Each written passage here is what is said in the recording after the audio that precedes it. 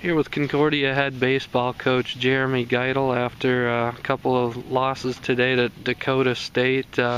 Certainly games you had your chances in, you had leads in both games. Talk about what went wrong today and why you came up a little bit short.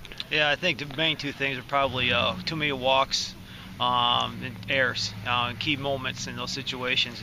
We had a chance to make some plays, especially some double ball plays, and didn't make them. And then we had some extra bases, given to the other team by walks, and it just was a situation where we have a lead like that, you got to keep it, and especially in the fifth inning of a 7-inning game.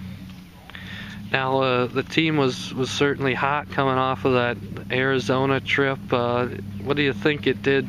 Going with over a week without playing, did that play into maybe cooling off a little bit? Oh no, you can always, I don't know, I haven't had enough time to really think about it to know whether that's the case or not, but I know the energy level those last 6 games were a lot different than today. And so how do you recapture that energy level, that intensity that you found down in Arizona, and bring it back home to the north and to a weekend like this?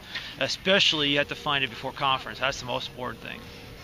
Now your starting pitchers today, talk a little bit about them. Will Holbrook and Jordan Sturts. They weren't perfect, but they did keep you in the game and give you a chance in both games. Yeah, they did. They kept us in the ball game. Again, it wasn't their sharpest game. A lot of hits, not strong hits, but they were still hits, but I think the freebies that they gave up compounded things a little bit too, but they're doing what they're supposed to do. I mean, we have to be able to back those guys up defensively, and then when we do have our chances offensively, like we did in both games, capitalize on those opportunities to score runs.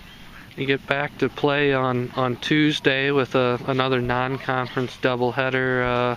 What are you hoping to see before you kind of get into conference with that coming up next weekend? I like to see a little intensity. I like to see our intensity back. I like to see the intensity we had down in Arizona.